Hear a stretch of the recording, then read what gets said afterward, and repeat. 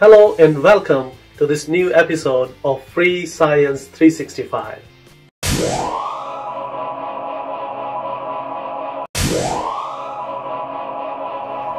Today's challenge is Guess the Fastest Ball Challenge.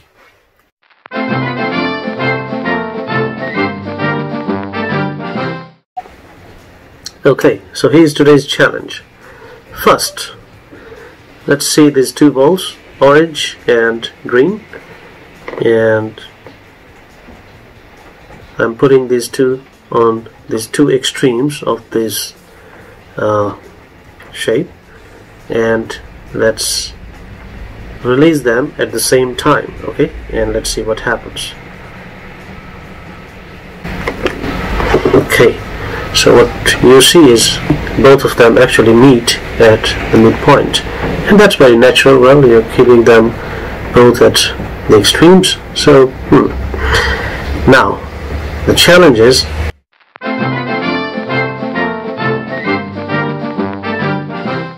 if I keep this ball here very near to the center and this ball here, which ball, the green ball or the orange ball, which ball will reach the center first? And that's the challenge.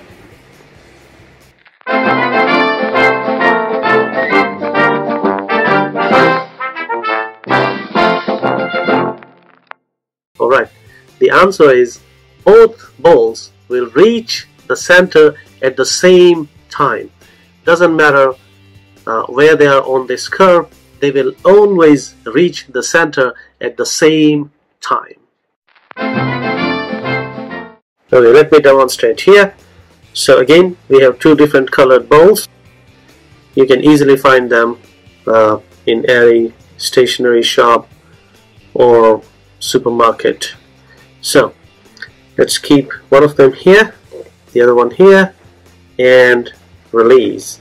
And as you can see, we'll do it in the slow motion as well. They meet at the center. You know what? Let's do in the slow-mo.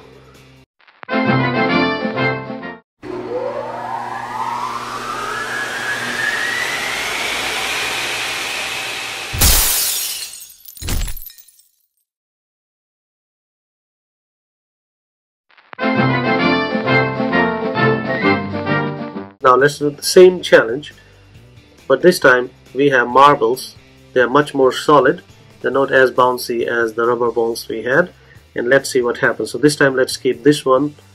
So we have blue and white transparent marbles here. So let's keep the blue marble on this extreme, and let's keep the white one here, and we release at the same time. Ready and go. Again, the same time. Let's do this in slow-mo.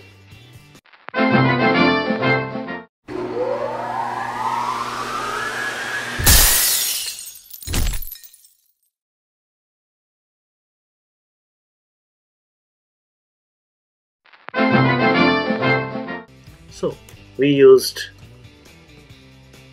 solid balls and rubber balls, and we use different positions on either sides of this curve, but every time they both reach in the center at the same time.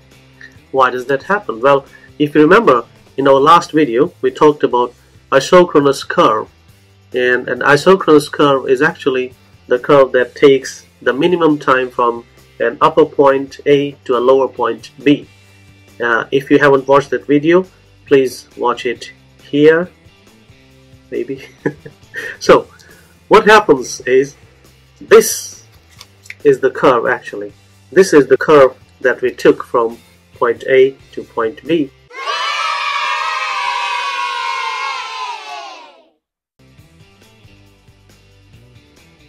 And which is the fastest path.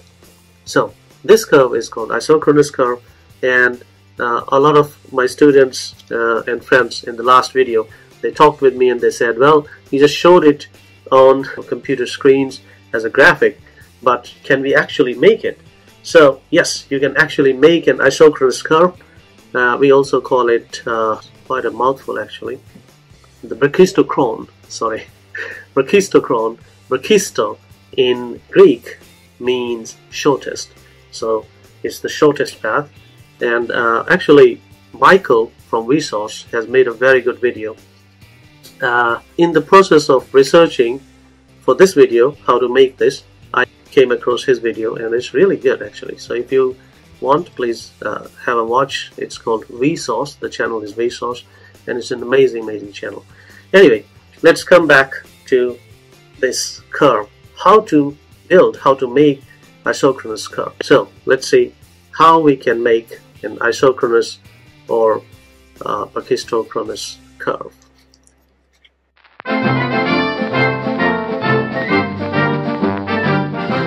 Okay, let's see what we need to make the isochronous curve. First thing that you need is some cardboard or some thick paper which can actually sustain the weight of balls that you will be rolling over on the isochronous curve. So what I did is I used the cardboards from the last experiment. Do you remember? Guess the shadow experiment. So I used the same cardboards, motainai. Hashtag motainai. So I used the same cardboards from that experiment to minimize waste. So these are the cardboards. I used the other two that were there. Then you need a circle, something like a circle, because you need to then trace the points on the cardboard. So I cut out a circle from one of the cardboards actually. Then you need some tape to actually connect, fasten. So what I did is I connected these things using the tape, and of course scissors, because once you trace the isochronous curve you need to cut it, and those are the things that you need. So first what you do is you can make the curve like so. I will show you how to trace a curve separately, because it's easier said than done.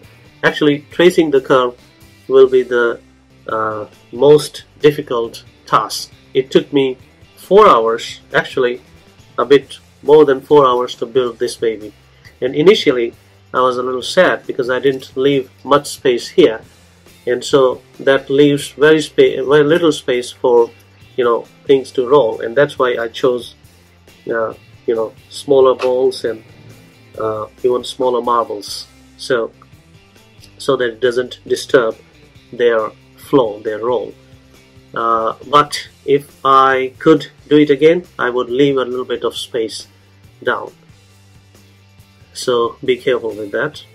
And yes, 4.5 hours or so to make this. Initially it was also curving, it was also actually going like this, so I had to keep it in place, and I glued, or rather taped, this extra cardboard here so that it doesn't wobble much when the balls are rolling over it.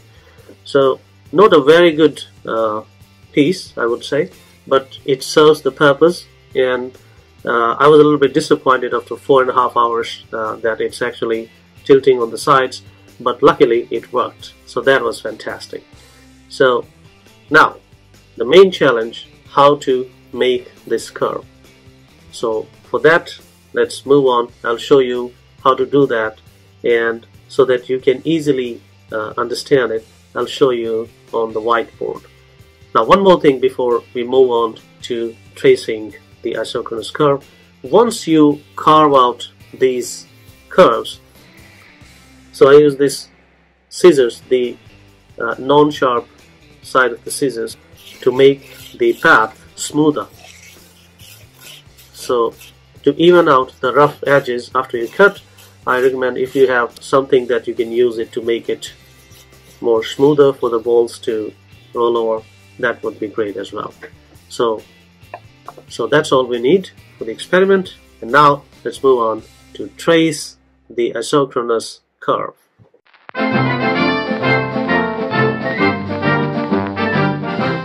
Let's see how to make an isochronous curve.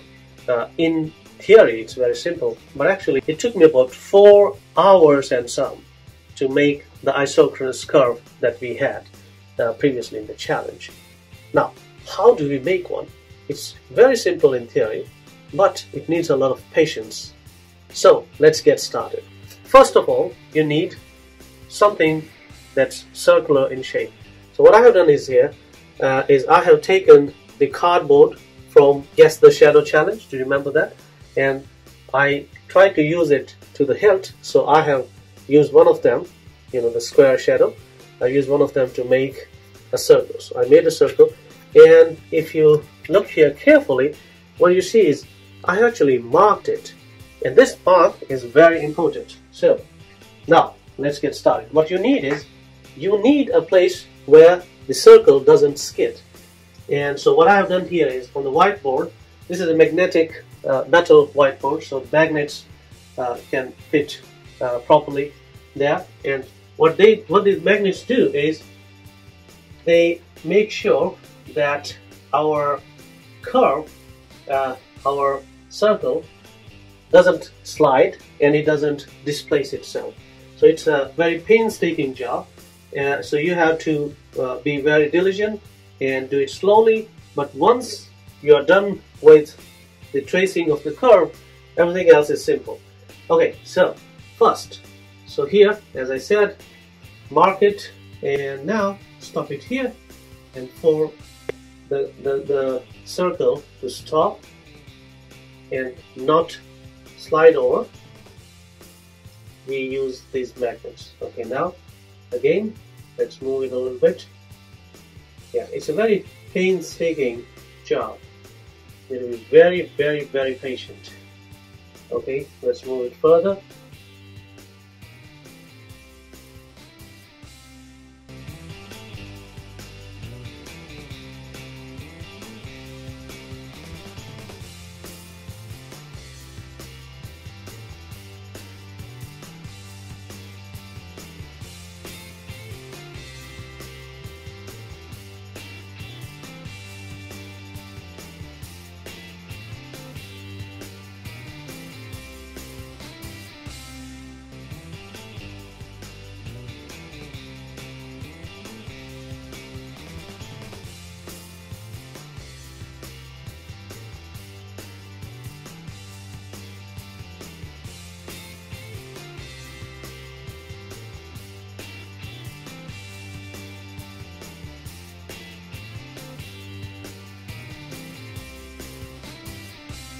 And done. Yes! Okay, my hands are a little tired, but I think we got the curve, and actually, yeah, over this area, the cardboard actually moved over the curve, so it affected the points, but we were lucky enough because there were some residue points remaining. So this, my friends, yes, this here. Now all you need is combine them, and for that let's use the red pen,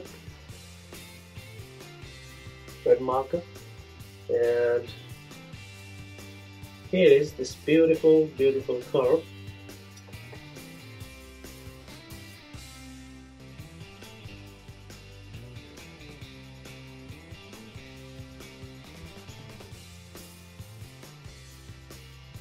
Right. Yes, and this is an isochronous curve. So this curve has 3 names, and I want to introduce all the 3 terms to you. The first one is isochron. The second one, the same thing, is also called TAUTOCHRONE.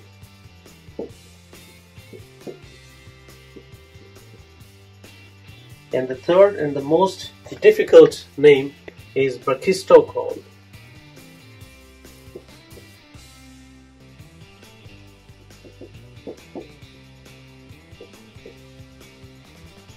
So an isochronous curve has these three names, and what do they all mean? Okay, let's quickly cover that as well. So iso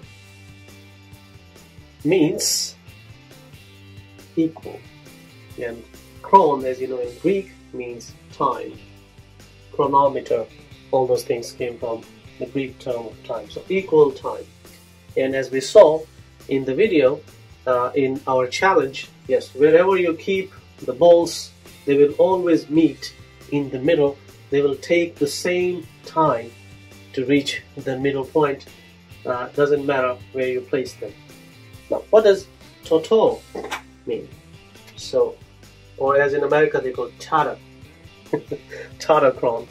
Now, the TAUTOCHRONE, chron, as you know, is time, and TAUTO means same. And finally, let's look at the etymology of brachistochrone. Now this is quite a mouthful, so let's break it down. Brachist and chron. So chron, as you know, is time, and brachisto means shortest in Greek. So hence the name, because in the previous video we showed that it takes the shortest time. Do you remember? We did this thing.